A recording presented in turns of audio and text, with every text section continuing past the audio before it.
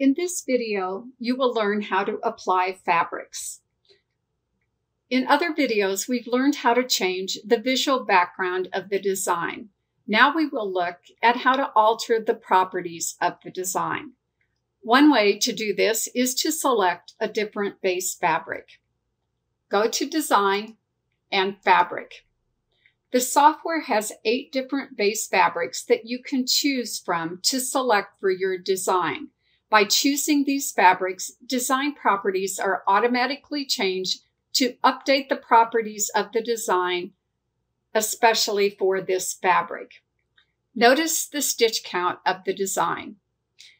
When we select a new fabric and apply that fabric, the stitch count will update appropriately for that particular type of fabric.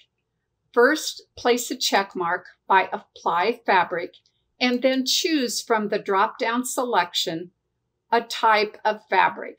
I'm going to choose a knit medium weight for this particular design.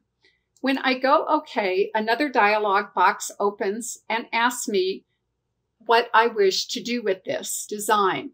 And I want this to apply the fabric to existing objects. So I'll leave it as it is and click OK.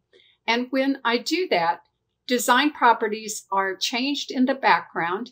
It may be altering the underlay, the stitch length, maybe the density of the design. That is all taking place in the background. And you'll notice the stitch count has now increased based on my fabric choice. Also notice that the type of fabric is listed in the status bar. So you'll always know what type of fabric that design was appropriate for. In later videos, you'll learn how to create custom fabrics based on the 8 base fabrics. You can also insert a design into a template of one of the 8 fabrics, and this will be covered in another video.